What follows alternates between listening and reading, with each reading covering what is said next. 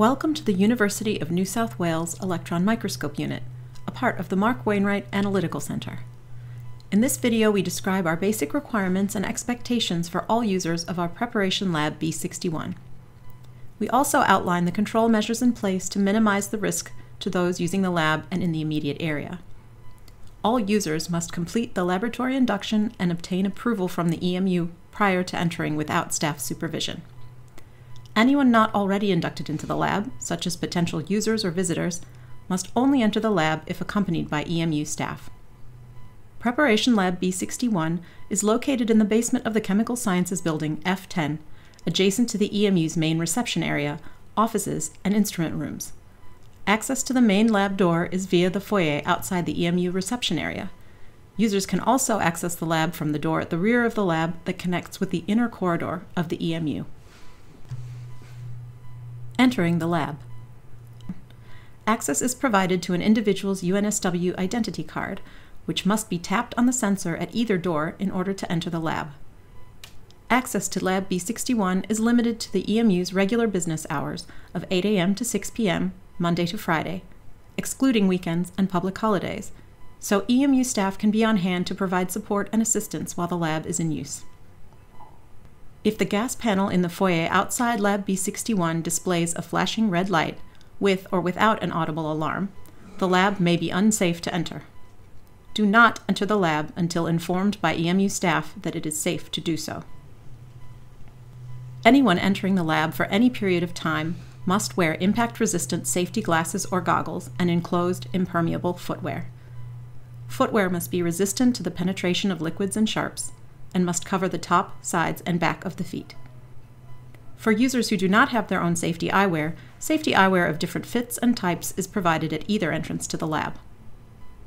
If additional PPE is required for a certain task, EMU staff will advise during training. In the lab. A physical copy of the risk management form, entering and working in EMU Laboratory B61, is located in the cupboard near the main entrance to the lab. The form is kept in a brightly colored, clearly labeled binder. No food or drink may be consumed in the lab. Food or drink sealed in closed containers may be kept inside your bag while in the EMU. While you are using the lab, bags and coats may be left in the designated area by the windows. University Protocol HS735 prohibits the use of audio or media devices with earphones in any workplace where chemicals are stored or used, such as this lab. Therefore, no earphones or earbuds may be used while in Lab B61. Users must consult with a staff member before attempting to use equipment or perform a task for the first time. Staff will take users through the appropriate risk management forms and safe work procedures for any equipment or tasks required. Compressed gas cylinders pose potential physical injury and asphyxiation hazards.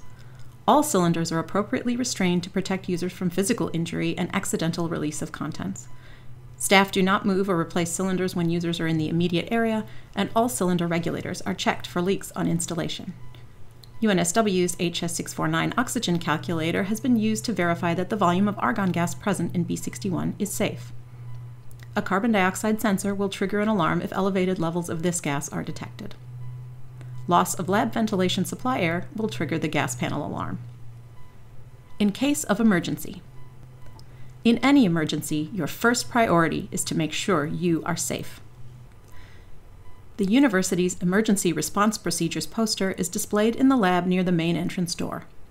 An internal telephone is located in the northwest corner of the lab, which can be used to contact security in case of an emergency. To dial emergency, call 56666.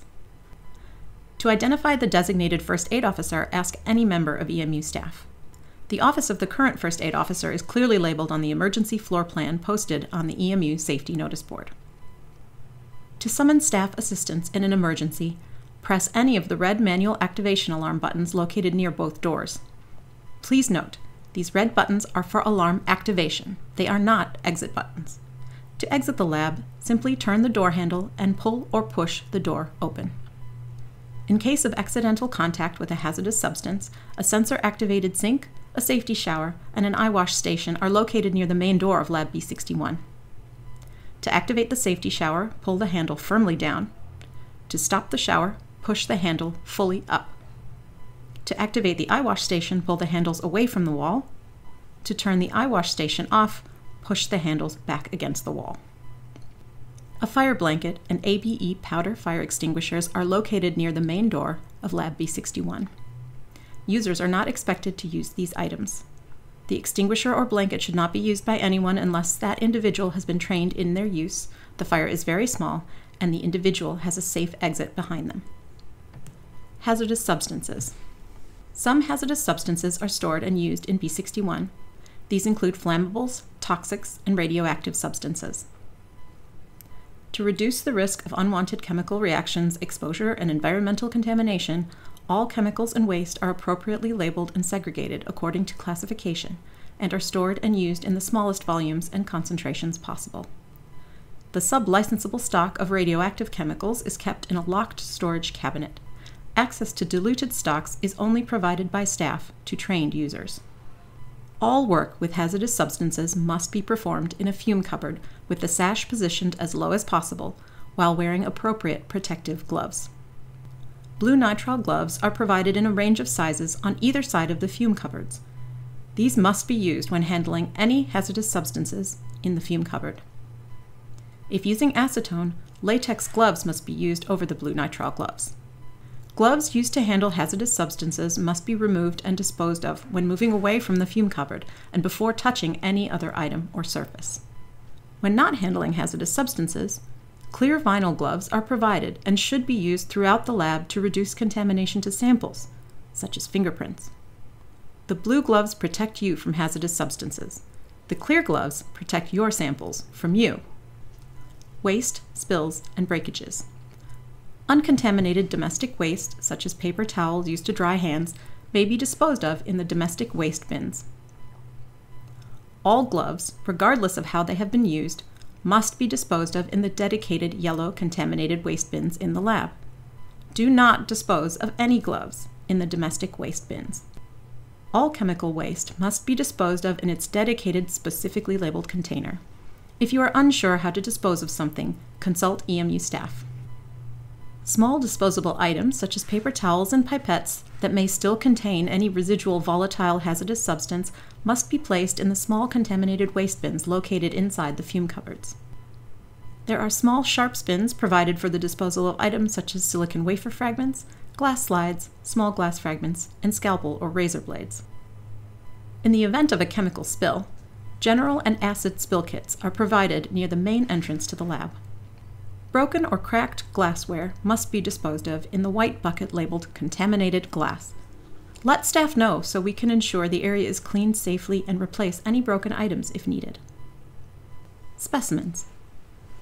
Specimens prepared for examination in the EMU should be stored in an appropriate container with a secure closure.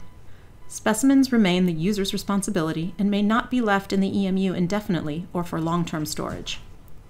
Any specimens left unattended in Lab B61 must be clearly labeled with the owner's full name, contact details, and date to be collected. Staff regularly check specimens left in the EMU and may dispose of any that are not appropriately labeled with these details. Thank you for your attention and your cooperation.